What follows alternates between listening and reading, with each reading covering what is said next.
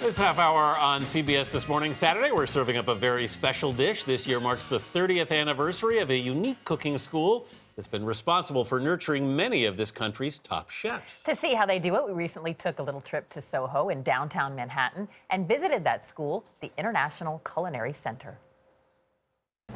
Very nice looking plate.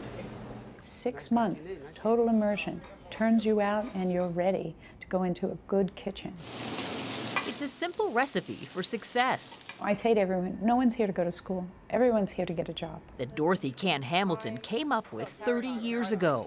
Inspired by a meal at a vocational school in Paris, she started the French Culinary Institute from scratch. I think it was my generation back in 1984. It's when Alice Waters and Jeremiah Tower and Julia Child was around. And she came into this school the first week we were open, and she became my fairy godmother.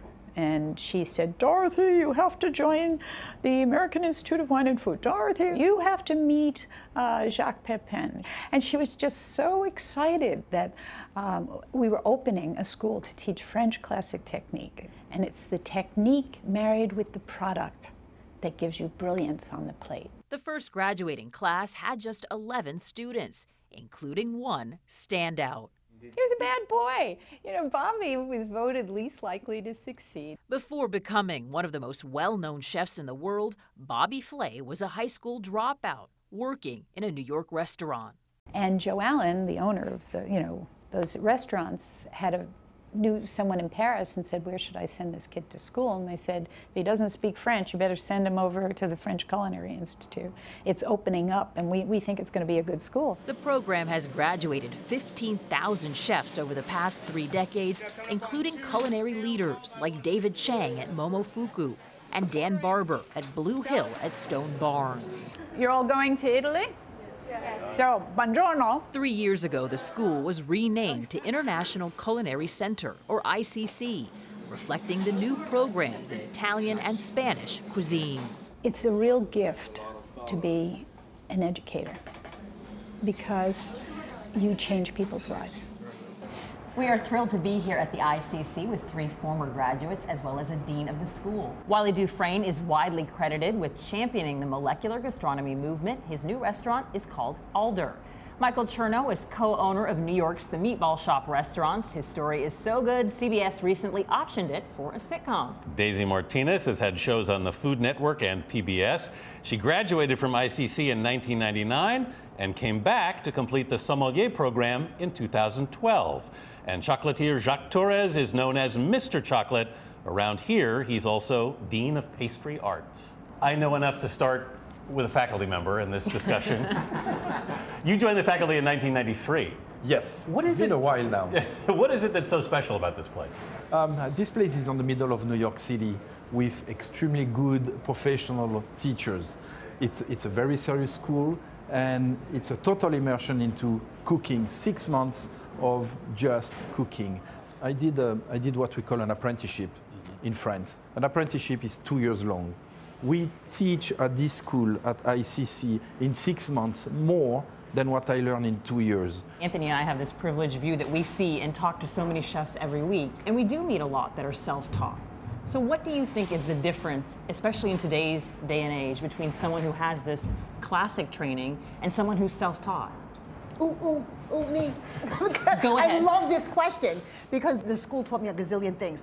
But the one thing that made a huge impression is that whether we're cooking for 6 or 6,000, you need to be organized in the kitchen.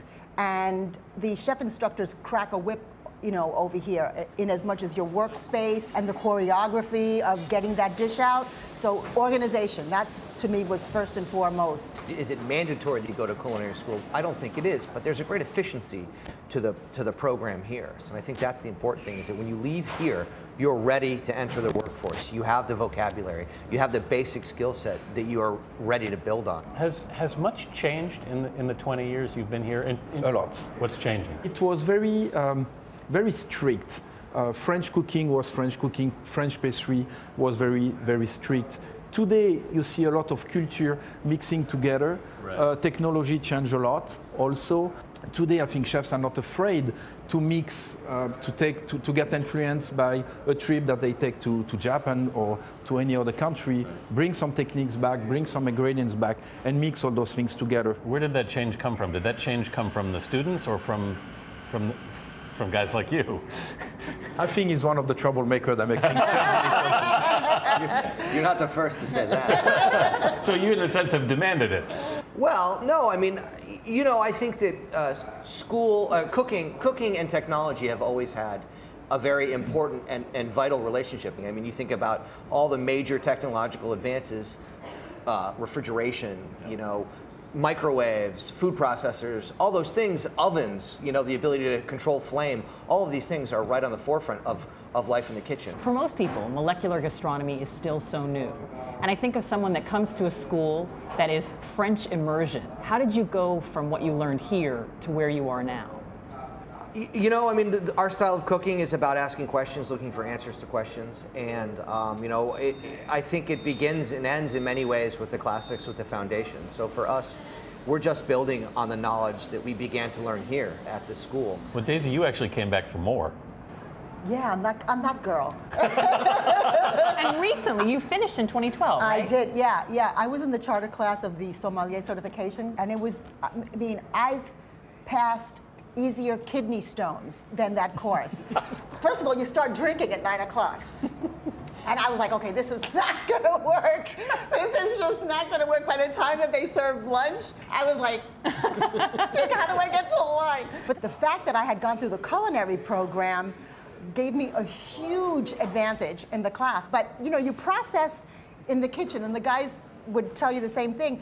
You process your cooking style through your nature, like the playfulness of Chef Jacques, and almost the tongue-in-cheek humor of Wylie, and you know, the whole sexiness thing of his meatball shop. You know, I mean, you know, that's what you, right? I mean, you process from your own frame of reference. So all of that happens in the kitchen.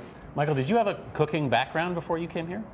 So I've worked in restaurants since I was about 13 years old. Probably not legally, but I did. And you know, I've always had a dream and a passion to own a restaurant. But you needed a credential. You needed a credential that this place offered. I needed to know what they were doing in there in order to own a restaurant, and that's what I did. I came here, I learned a lot. I took the culinary program, I took the restaurant management program, and I went out and opened up a restaurant. Have you noticed a difference in the students? I think that maybe students are a little bit more excited about the profession.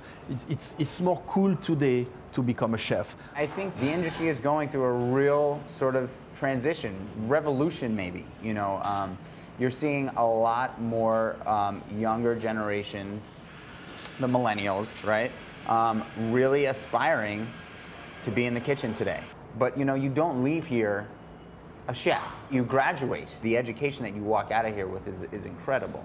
But if I went to Jacques as a culinary school graduate and I said, hey, I want to be the chef of your pastry shop, Jacques would say, how about we start With a mop. Yeah.